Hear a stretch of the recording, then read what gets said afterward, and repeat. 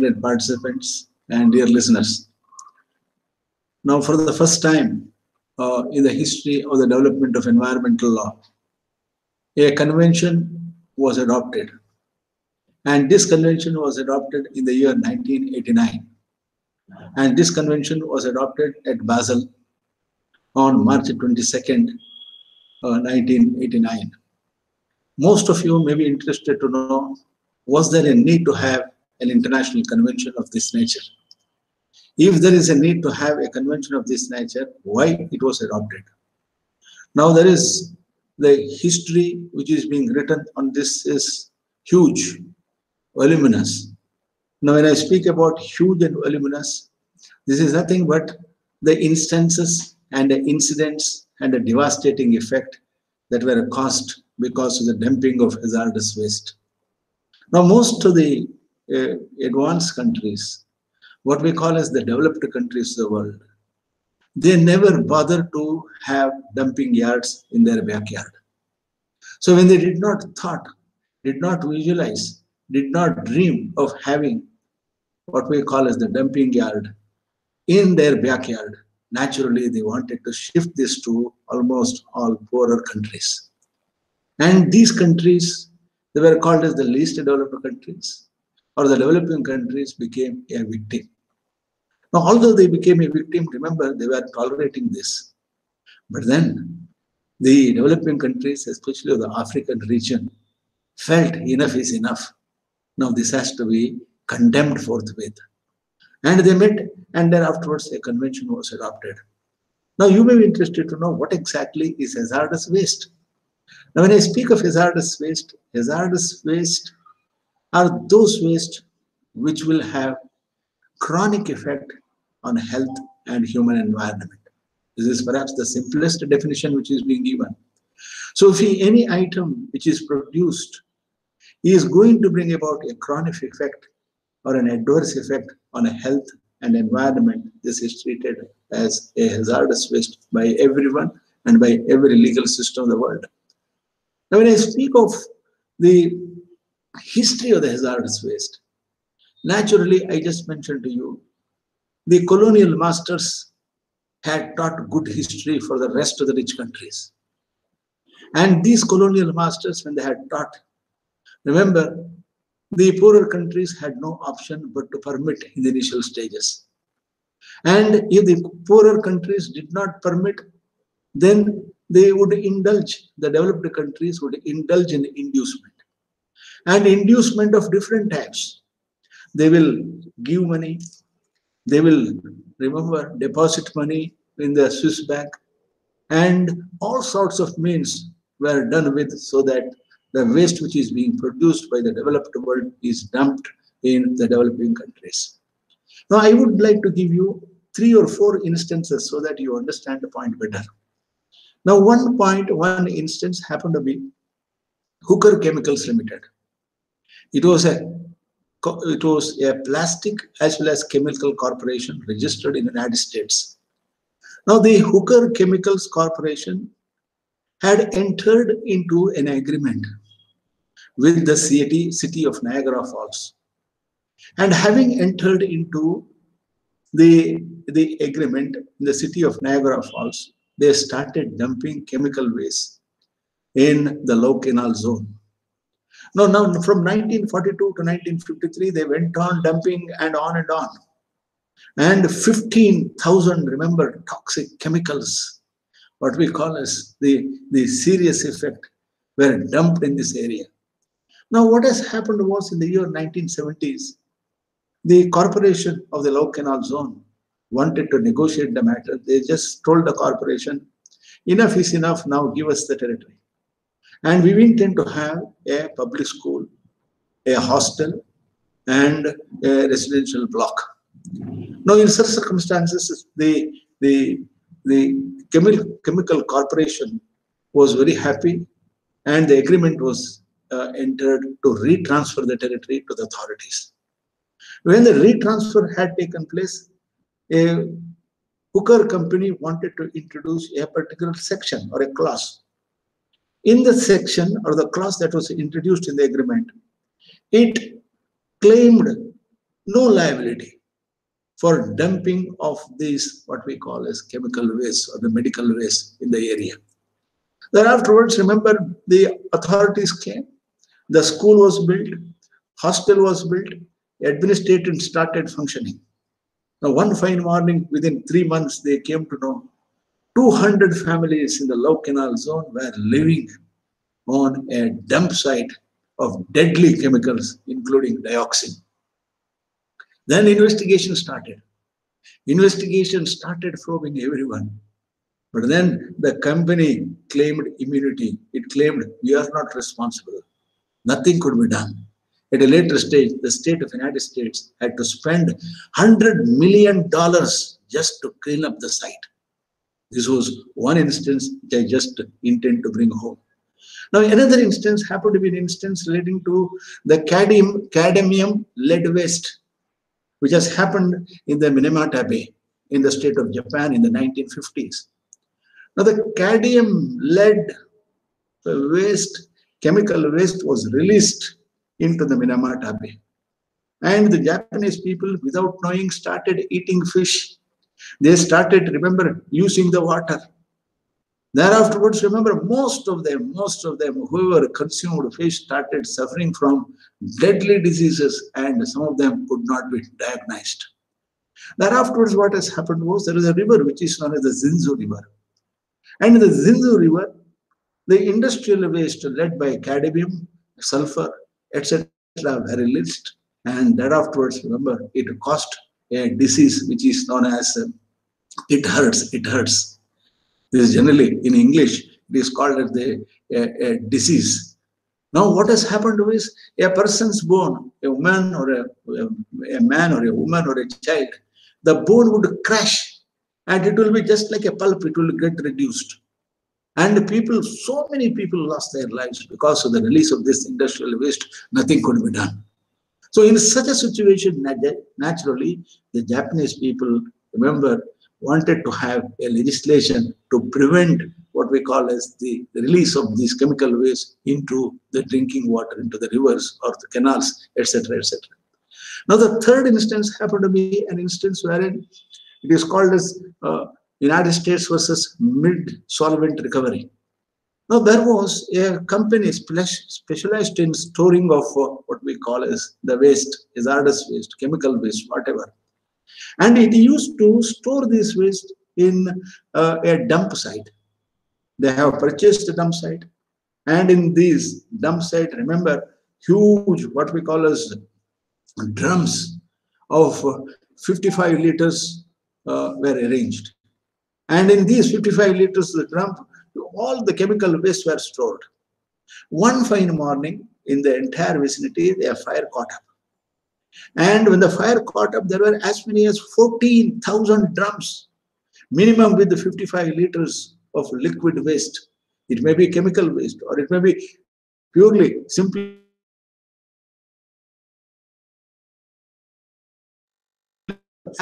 as some of the drums went up to 250 feet high. And thereafterwards, the explosion took place. And the entire dump site, remember, could not be cleared for months and months together. By then, the same owner, what he had done was he had applied for permission to get land near the nearby area. Having taken land in the nearby area, he had started shifting the entire equipment and other things to another area. Now, one fine morning, what had happened was, in that place as well, there was explosion. When there was explosion in that place, remember, again, it was nothing but in the first dump site, no cleanup operation has taken place. And sensational burnings on day-to-day basis were taking place. And chemical dump just dumped had, remember, spoiled the surface of the mud or the earth. And devastating results of the vegetation, they got spoiled. And history repeated even in the second dump site. Then the United Nations Environmental Protection Agency stepped into. Having stepped into, then the cleaning operation or the cleanup operations began even in this area. Now, the other instance happened to be An instance wherein the developing countries were the least, were the targets. Now, without the knowledge government, there was a military government then. As many as 15,000 tons of waste led by the deadly dioxin, remember, were brought, and it was brought in the city of cocoa. Having brought in, remember, vegetation started dying. Radioactive effects were, remember, visible in circumstances such as this.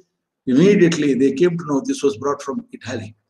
The Nigerian government withdrew its high commissioner, its ambassador from the state of Italy, that is from Rome, and they imposed sanctions as well. But then what has happened, what ought to have taken place, has taken place. And the damages could not be repaired that easily. Now, plenty of instances of this type is there. Now, the other important aspect I wanted to speak to you, this is the effect of dumping hazardous waste. Now, there are other side effects. For example, take it this way, in New Jersey, medical waste were dumped during summer. And ultimately, because of this medical waste that was dumped in fine morning in the beaches, all the including the dead bodies, the cotton, and the material that is being used for purpose of operation were found. Now, the other thing is, even the doctors at later stage, when they diagnosed, went to the extent of finding out even hepatitis B material was also there. With the result, the beach was closed for almost 6.5 months. 200 days it was closed, and then it was opened. But then the damage to the exchequer due to the tourists was once for all closed. Now, the important part that I wanted to speak to you now regarding the eatables. The Iraqis were fond of barley. And these Iraqis, when they were fond of barley, they would import it from the state of United States. The state of United States has exported barley to the state of Iraq. And thereafterwards, the Iraqis, especially Iraqi women, would make what we call as a mixture. This mixture, it is like a paste of the barley. And this paste is actually put into the rotis, what we call as kaboos in the Gulf. So the kaboos were prepared, and inside you find nice, remember, barley paste. And all of them started suffering. First day they started suffering from diarrhea. Second day started suffering from a headache. And third day starting from vomiting. And thereafterwards lost their sensation. And fifth day, all of them were in the hospital. And investigation started. And when investigation started to know that these barley which was sent or exported from the state of the United States were infected with the fungus. And they made use of it and they had it. This is one such instance that I can say. Now, one other instance happened to be an instance relating to Latin America. In the state of Latin America, one year especially in the Banana Republic, Costa Rica, the crop had declined. When the crop had declined, remember, it was almost 2%. And in such a situation, what they had done is they had gone to the state itself, goes to the state of the United States and meets a chemical manufacturer. Having met the chemical manufacturer, they described the incident. Then he pointed out he is going to prepare a particular spray. And this spray which is going to be manufactured is exclusively for the Banana Republic, Costa Rica. And afterwards, remember, within 3 months he prepares this spray. And this is known as capone. And capone, naturally, then it was brought. Remember, in the container also, it was written exclusively manufactured by this company for Costa Rica. And it was cleared by the customs in Costa Rica. And once it is cleared, remember, it was distributed to the farmers. And the farmers, remember, without even wearing protective clothes, started spraying it. And after spraying it, remember, first day they got nausea. Second day, remember, diseases which are unknown to mankind. And the third day, instant death. And fourth day, half of them became paralytic patients. All of them were admitted And one instance which I just intend to tell you, remember, it had a sociological issue as well. Now, by the time the recovery took place, nearly 1,343 women, they go to what we call as the matrimonial court and they sought divorce from their husbands because the husbands became impotent. What kind of situations are being caused because of the use of these pesticides? Now, this is done with good intention. But then the manufacturer prepares this for money. But then he never bothered to take into consideration the human, what we call as the lives, and the persons who make use of this, and the persons who ultimately consume, whether it is corn or vegetable. Now, this is the kind of thing which has taken place in several incidents. Now, we come back to the dumping of hazardous waste itself. Hazardous waste, as I just mentioned to you, is produced in large quantities by the West. Yes, statistics has been given. I'm giving the statistics of 1980.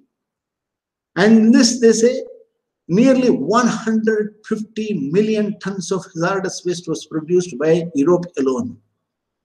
At that time, in the 1980s, the entire European community had only 22 states. And today, its number has gone up to 40 plus.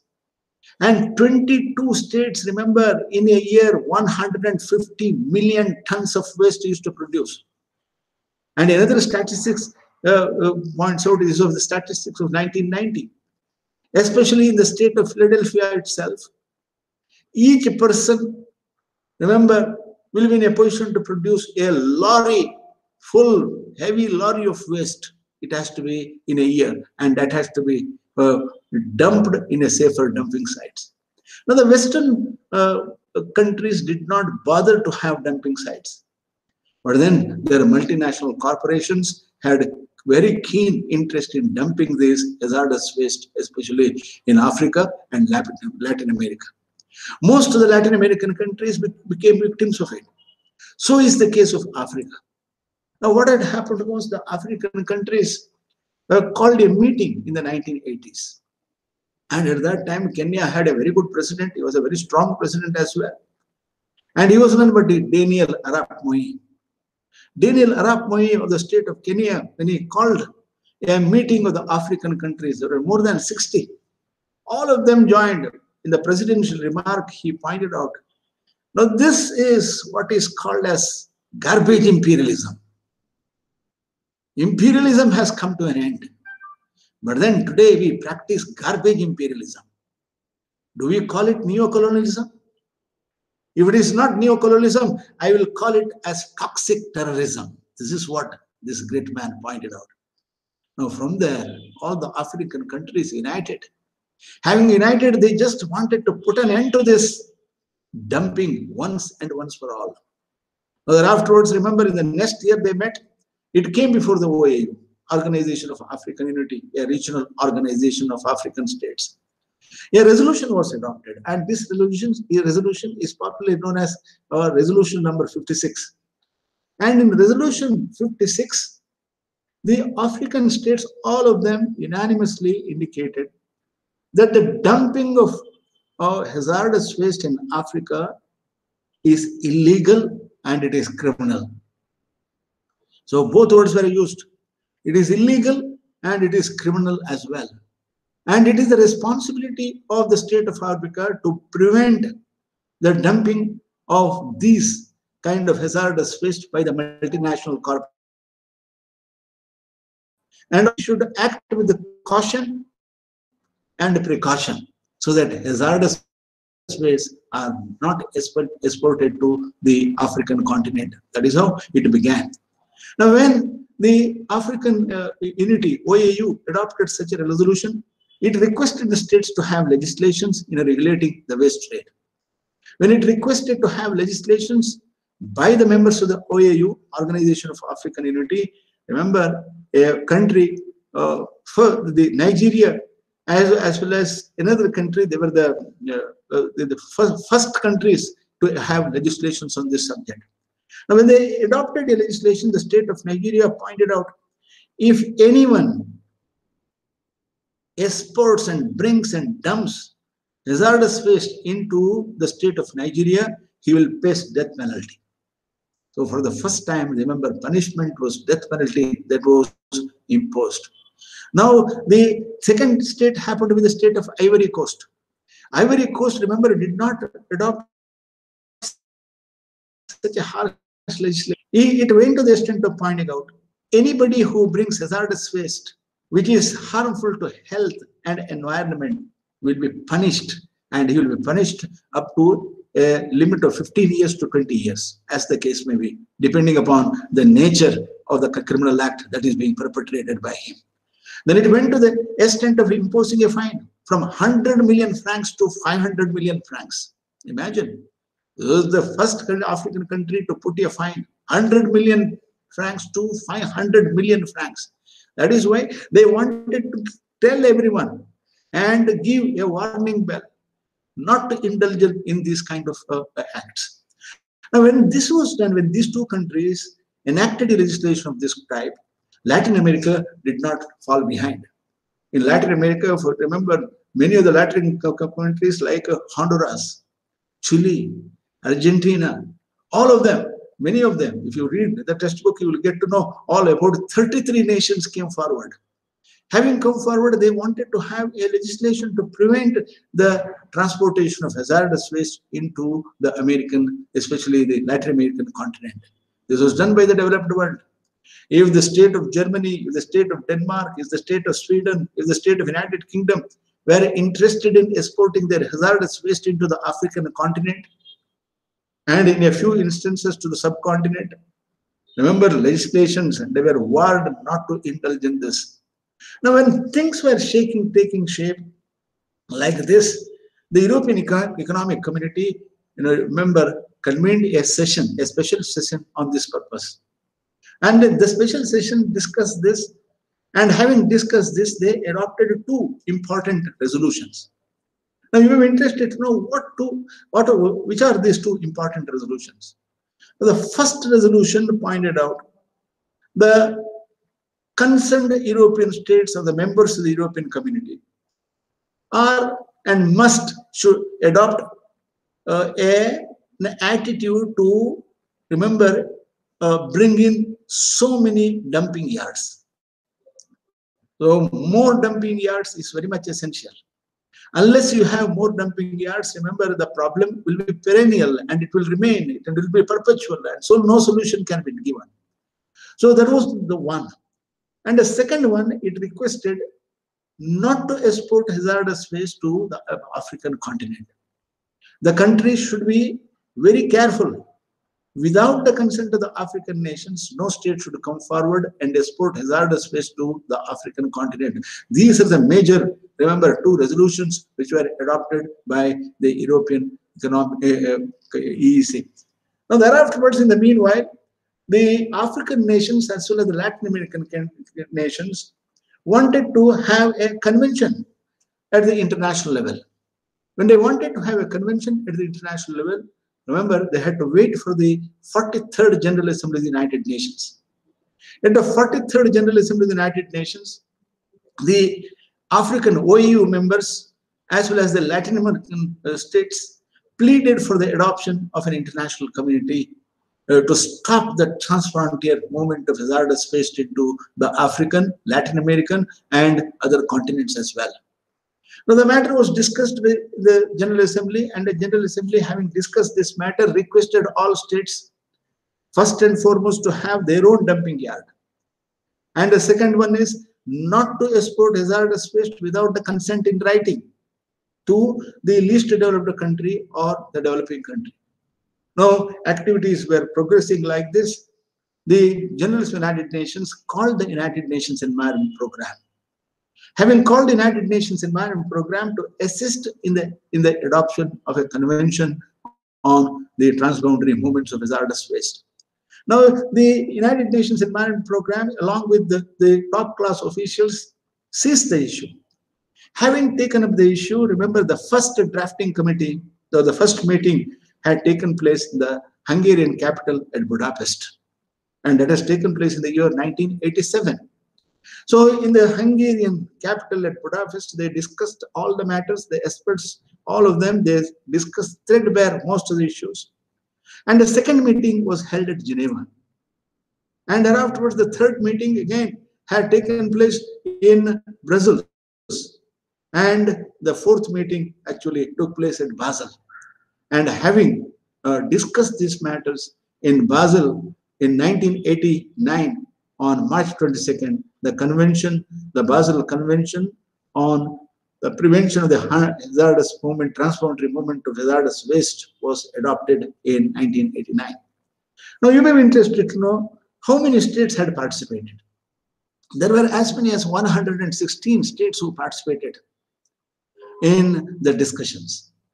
105 of them signed, and 35 of them, after the discussion, the convention was adopted, put their signature.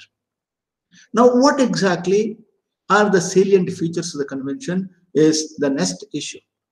The Basel Convention on the Transboundary Movement of Hazardous Waste has 29 articles and a preamble.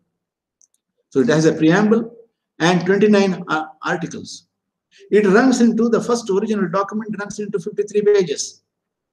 And remember, it required 20 ratifications to come into force. And it came into force in the year 1992. Now, although it was adopted in 1989, remember, to get 20 ratifications, it took 3 years almost. Now, that is the attitude of states in the progress and in believing in the development of international law. To get 20 years, it took 3 years. You might be knowing, see, for example, you take an instance relating to the United Nations covenants. United Nations Covenant on Civil and Political Rights, United Nations Convention on Economic, Social and Cultural Rights. They were adopted in the year 1966. And remember, they were adopted and moved and all the states agreed. But then to get 35 ratifications, it took 10 years. It came into force only in 1976. That is the attitude, lethargic attitude of states in believing in enforcing rules of international law. The Basel Convention, what does it say? I just intend to speak to you a few of the major provisions of the convention, which is being spoken between Article 4 to Article 9. Now, when I speak about Article 4 of the Article 4 of the Basel Convention, it points out a state cannot export hazardous waste to a country that bans the import of it. That is the first thing that is being spoken under Article 4. A state cannot export hazardous waste into a country that bans the import of it. The second one is, a state cannot export the hazardous waste into another country. A state cannot export hazardous waste into another country that, remember, prohibits the what we call as the import one. The second one is, although the export is permitted without the consent of in writing, you can. So, for example, what is indicated in second is, you can export hazardous waste to another country only if that state consented. If it has not consented in writing, you cannot export hazardous waste. That is the second. Now, the third one that is most important that is being spoken is, each state is supposed to have what we call as dumping yards. So most of the states were requested to have their own dumping yards so that their what we call as problem is not exported, health hazard problem is not exported by them to another developing or least developed country. Now, the other important thing is how these dumping yards are managed. When we speak about this, the dumping yards must always be very sound. And it should be very sound, maintain what we call as the health required standards as stipulated by the World Health Organization. Now, in addition to this, a particular state is not supposed to export hazardous waste into a region or a particular conglomeration of group of states. And even if it with permission, it cannot be done because there are certain states who may oppose. That is the point that is being spoken here. Now, in addition to this, it went to the extent of pointing out under the annexures, especially, each country is supposed to write to the secretariat which is established under it the generation of hazardous waste, which is produced by that state. Suppose, for example, in the African state, a particular state like Congo, or a particular state like, you have plenty of them, Venezuela in Latin America, how much waste they have produced. Then they have to report to the secretariat to the office which is being set up, how much and which are the categories of waste which are defined under their statute. Suppose, for example, if India has a legislation on hazardous waste, what are considered as hazardous waste? The entire list of hazardous waste which is being listed as hazardous under the law of the state of India has to be informed to them. Now, thereafterwards, the other important thing that is being spoken is each of the changes. Suppose, for example, certain items are deleted in the definition, or certain wastes are added. These matters as well should be brought to what we call as the Secretariat of the Basel Convention. So, waste definition, item, number of waste, number of the changes which are being made, these are to be brought to the knowledge of the Secretariat.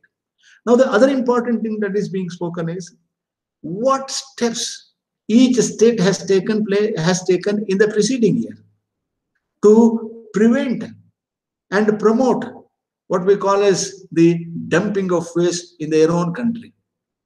Now, the most important is, first is to have dumping sites in their own territory. How many new dumping sites are created? How it is being disposed? Was there any environmental problem?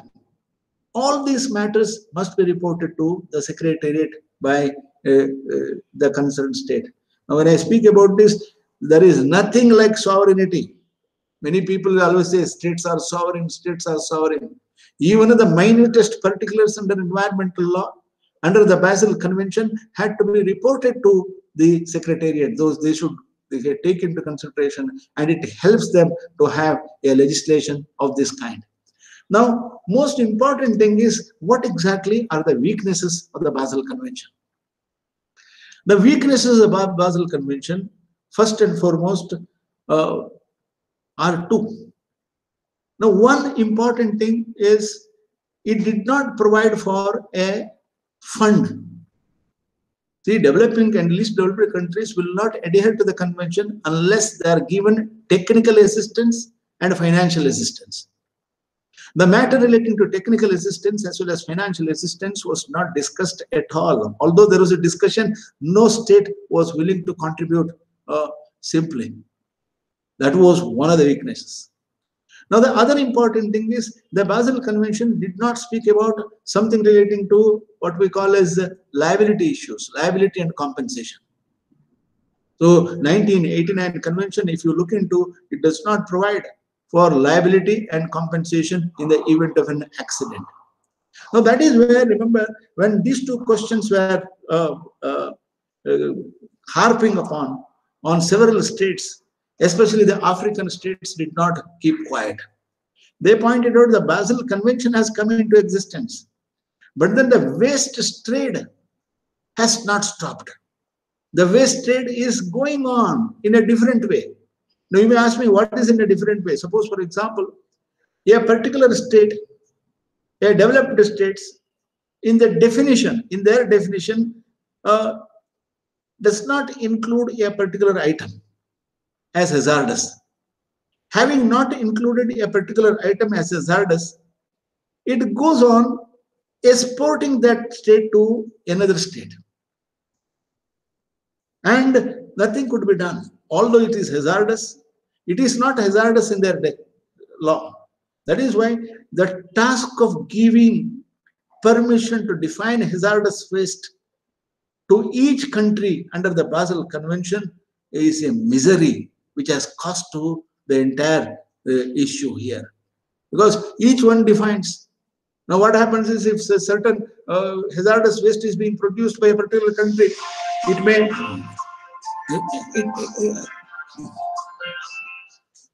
certain hazardous waste is being produced by a particular country, it will see to it that that is not included in the definition and that it will export. And once it is exported, nothing could be done. And thereafter it will say, no, it was not there, and we have exported. And the teeth of the law is very weak to bite. Nothing could be done. Now, when we go further, for this purpose, these are the issues which were found in the year 1999. Before that, I just speak to you about the Bamako Convention.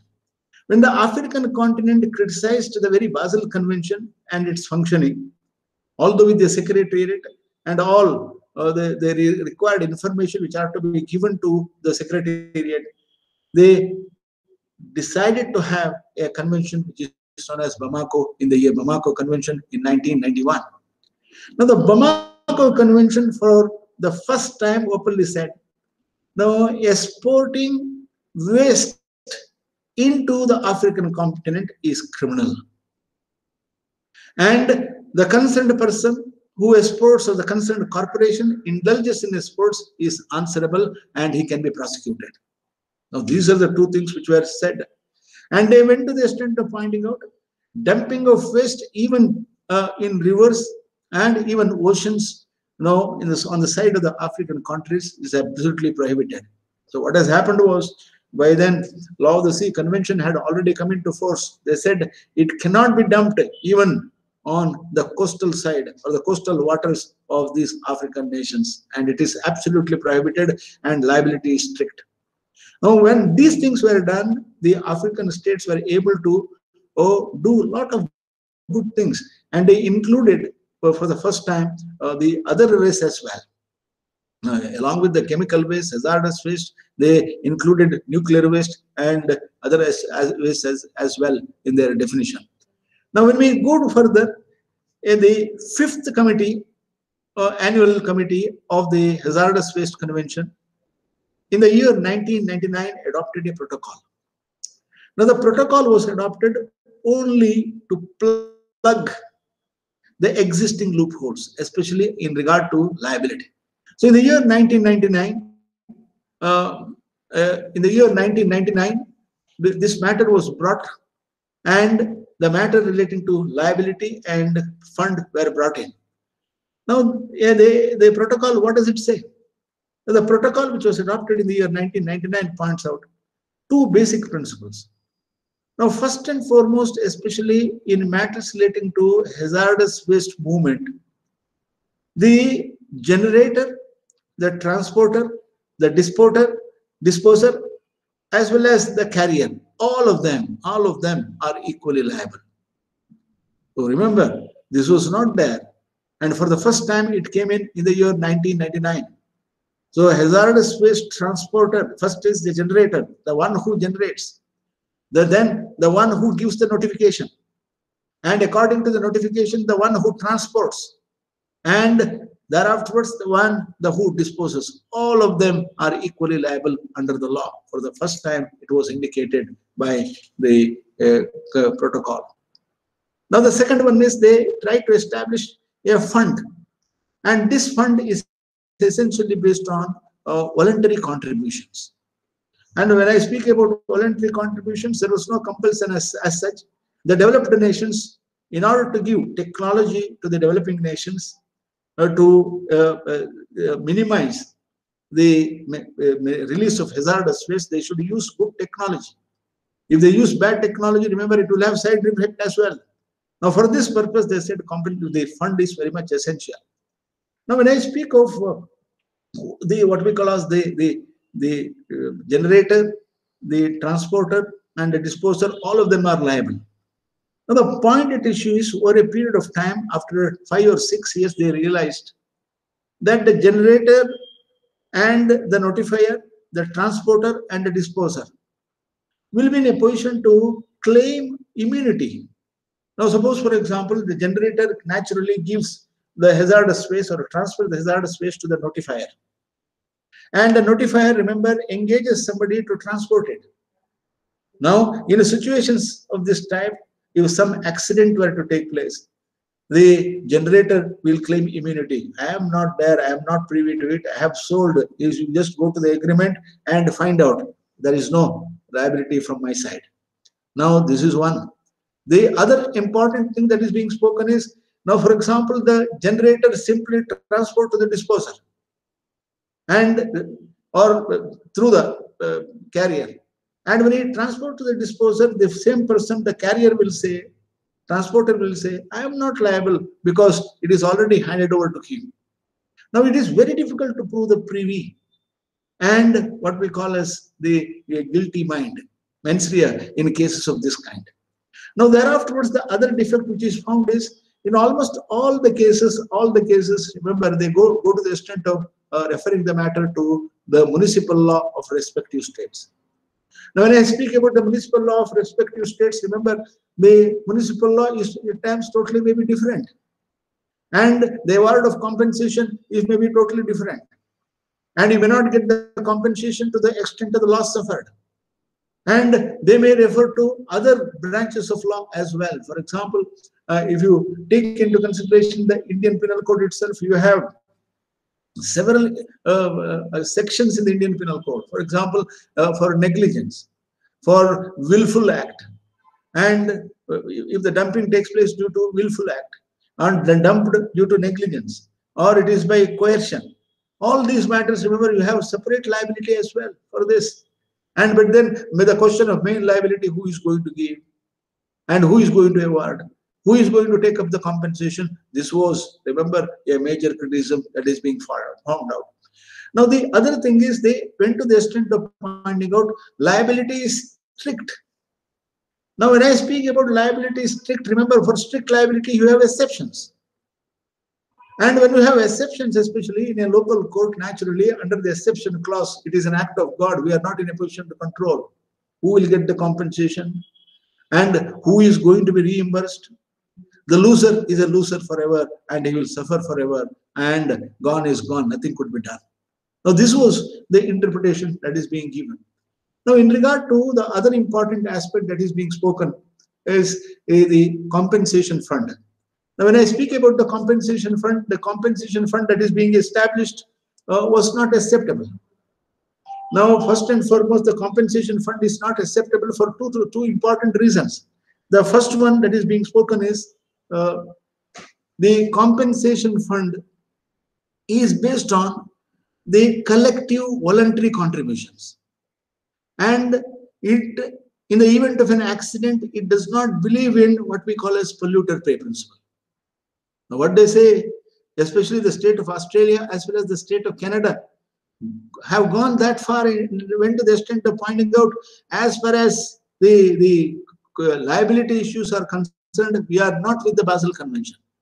Because under Article 11 of the Basel Convention, there is a provision.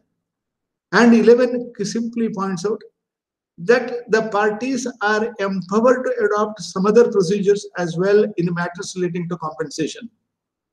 So other provisions in regard to compensation was good enough for the state of Australia as well as for the state of Canada to go to other important things, that is actually polluter pay principle as well. And they cared, they did not even bother to. We will have our own regime because remember, our area should be pollution free. Hazardous waste into the Australian continent and the Canadian continent should not come. Now, that is how it is being spoken. But one important aspect that I just intend to tell you, that the protocol on liability and compensation has come into force very recently. That is in 2020.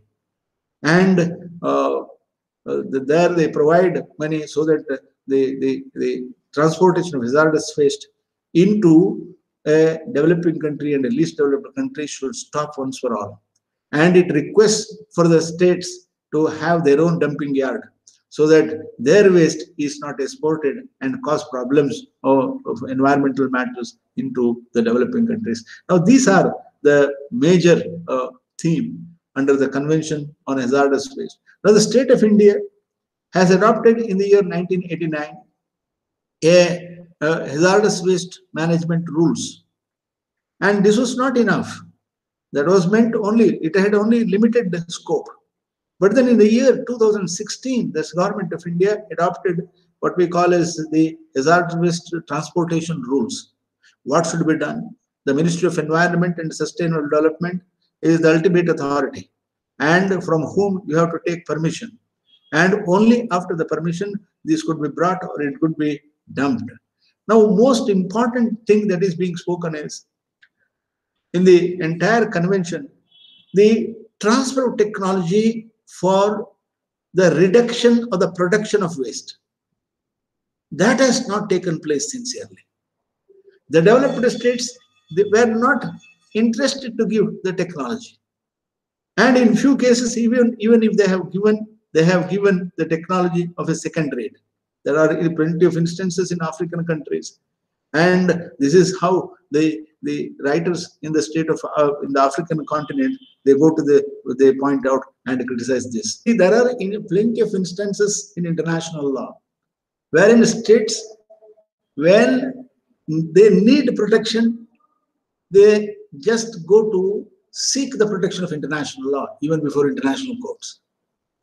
When they are in trouble, and if the existing rules of international law is going to help them, naturally they go and plead international law is violated. This starts from the big brother, and this starts even from the developing countries as well. And remember, there are plenty of instances wherein international law is violated, and when international law is violated, remember, even the other countries point out, no, we are sovereign, and states are sovereign, and sovereign, the United Nations cannot interfere, remember, in the domestic jurisdiction of a state. Article 2, paragraph 7. Now, one important thing that is, I just intend to speak to you again, matters pertaining to environment. Now, initially, most of this transportation or the transfrontier movement of hazardous waste have taken place with the connivance of the African rulers. There are plenty of instances wherein, remember, hundreds of thousands of acres of land were given without the knowledge of the people of Africa, or without the knowledge of the concerned people. So in such cases, naturally, they were taking a defense, saying that we can't do anything because they have given permission. And when they have given permission, we have exported it. Now, there is one more clause that is being taken. Suppose, for example, which I forgot to tell you, I think Article 14. Now, if a particular state exports hazardous waste to a developing country, and this developing country or the least developing country does not have the dumping ground. So in situations like this, they are supposed to receive back the hazardous waste or make provision to dump the hazardous waste in a reasonable, sustainable manner. That is what it points out. Now, suppose, for example, a particular state transport hazardous waste by indulging in fraud, coercion, all those contract provisions from, remember, 12 to 17, undue influence, all of them are there. Now, in such situations, naturally, if it comes to know, if it is proved, then it is the duty of the sender to receive back the concerned hazardous waste. That is what, these are the two provisions, now very good provisions. But here also the difficulty is to prove. How will you prove? Without sabut, nothing can happen anywhere. Now they say so many things, but then it has to be proved. Now in the international community, as far as the question is concerned, ultimately it is left to the attitude of the states. Now, Professor Bavet, a professor of international law, one of the most learned scholars in international law, answers this way. When once you ratify the convention, the concerned state which has ratified and expressed its consent to be bound by the treaty is not supposed to abrogate from the provisions of the treaty. And that state will be looked down before the United Nations. This is one. The second important thing that is being spoken by Professor Bavet, discussion as such never tantamount to intervention. When instances of this type, a particular state violates rules of international law, it does not believe in the Charter of United Nations, or it does not believe in what we call as the Basel Convention on Human Rights on Transboundary Movements of Hazardous Waste, naturally a discussion will take place. And when a discussion takes place, you cannot say that you are intervening in the internal affairs of another state. Because there are plenty of instances If you read Bhavat, he gives you at least 100 instances wherein he go to the extent of finding out discussion under the United Nations system, remember, as such, never tantamounts to intervention. So these are the two remedies. In such a, my Professor R.P. Anand used to say in the classroom, now if somebody has caused harm and due to this a nation is made to suffer, shout before the floor of the General Assembly. You have to shout so that the others are made known. You might be knowing one instance, an instance relating to the state of Israel. The state of Israel, remember in the 90s when it addressed the United Nations, all the members except 5 states decided to boycott. That is how the expression of intent is shown to the rest of the world community.